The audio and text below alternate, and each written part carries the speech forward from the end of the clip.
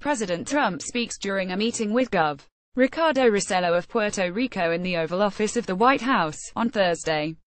Evan Vucci at President Trump on Saturday took fresh aim on Twitter at the wacky Florida congresswoman who criticized him over a military condolence call, stoking a controversy that has dogged his presidency for nearly a week, with many questions still unanswered. The president's tweet was the latest volley in a White House effort to discredit Rep.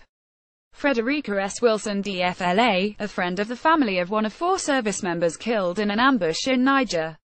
And it came on the day that hundreds of people led to a church in suburban Fort Lauderdale for the funeral of the soldier, Sergeant LaDavid Johnson. Myshia Johnson, widow of U.S. Army Sergeant LaDavid Johnson, who was among 4 Special Forces soldiers killed in Niger, sits with her daughter, Aliza Johnson, and son LaDavid Johnson Jr. at a graveside service in Hollywood, FLA, on Saturday. Joe Skipper Reuters. I hope the fake news media keeps talking about wacky Congresswoman Wilson and that she, as a representative, is killing the Democrat Party, Trump wrote on Twitter.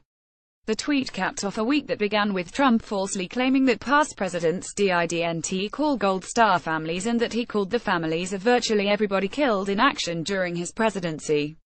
On Saturday, the White House declined to spell out how many families Trump had actually called, though administration officials have acknowledged that he did not personally phone all of the more than 20 personnel who have been killed in hostile actions.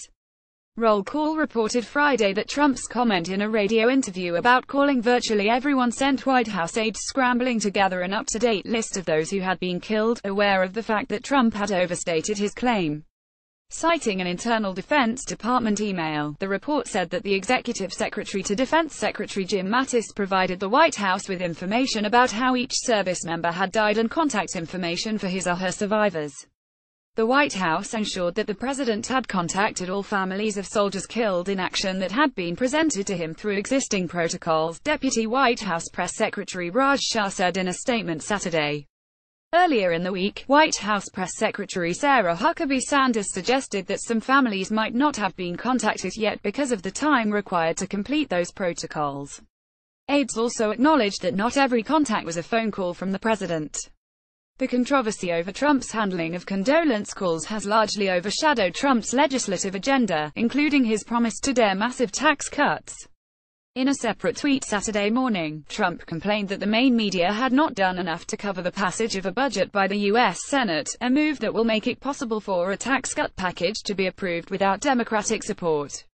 Within the hour, however, he started tweeting about the condolence controversy. Besides the attack on Wilson, Trump retweeted the message of a Twitter user who suggested that the media was focusing so heavily on the congresswoman to deflect attention from a story Trump has said is undercovered: the purchase of U.S. uranium mines by a Russian-backed company in 2010. The agreement was reached while Hillary Clinton led the State Department, and some investors in the company had relationships with former President Bill Clinton and donated to the Clinton Foundation. People get what is going on, Trump wrote on Twitter. Those tweets came a day after a video emerged showing that White House Chief of Staff John F. Kelly had made false claims about Wilson.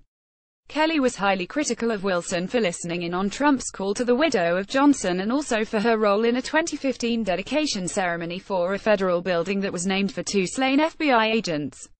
Speaking to reporters Thursday in the White House briefing room, Kelly said he had been stunned to hear Wilson claim credit at the ceremony for securing the funding for the building. A video of her speech at the ceremony showed Wilson did not take credit for securing the money. She instead spent about 2 minutes of a 9-minute speech recalling the effort that she led in Congress to name the building for the agents, whom she praised effusively in her remarks. On Friday, Sanders stood by Kelly's comments and cautioned a reporter that it would be highly inappropriate to get into a debate with a 4-star Marine general over whether he misstated facts. During interviews Friday, Wilson accused Kelly of lying about her. "He can't just go on TV and lie on me," she said on CNN. "I was not even in Congress in 2009 when the money for the building was secured." In an interview with Fox Business Network taped Friday, Trump accused Wilson of debasing Kelly by suggesting that the chief of staff had defended the president at Trump's insistence to keep his job. When she made that statement, "I thought it was sickening, actually," Trump said. He added that Kelly is doing an incredible job and said the general, who had listened in on his call with Johnson, was offended that Wilson would make it public.